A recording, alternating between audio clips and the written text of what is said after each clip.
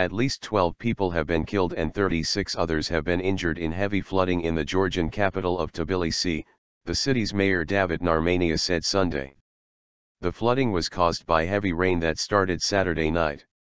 The flash floods also hit the city's zoo, with dozens of animals, including lions, bears, tigers, wolves and a hippo set loose, and roaming around the streets of Tbilisi.